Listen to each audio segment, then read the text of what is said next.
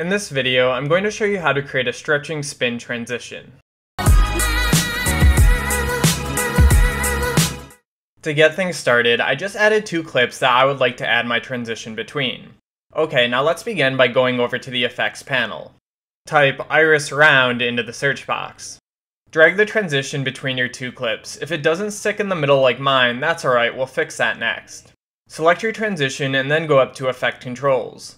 Change the duration to last for 35 frames. Then change the alignment to Center at Cut. Alright, now that we have the start of our transition, we're ready to add the stretching spin effect. Go over to the Effects panel and type Twirl into the search box. Drag the effect onto your first clip. Then go up to Effect Controls for that clip and scroll down to the Twirl effect. Alright, the first thing we're going to do in here is set up the twirl's animation by using the angle property. Position the time head at the start of the transition. Then press the left arrow key 8 times to move the time head 8 frames back.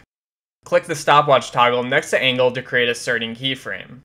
Move the time head to the end of the transition and change the angle to 425 to create the ending keyframe.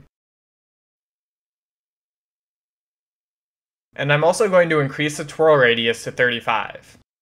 Okay, this is getting closer to what we want, but unfortunately we're getting some black pulled in from our twirl. To fix this, we're just going to zoom into the frame a little. Click the left arrow next to the angle property to position the time head at the start of the animation. Then click the stopwatch toggle next to scale to create a starting keyframe for the zoom. Use the right arrow next to the angle property to position the time head at the end of the transition. Then increase the scale to 250 to create the ending keyframe.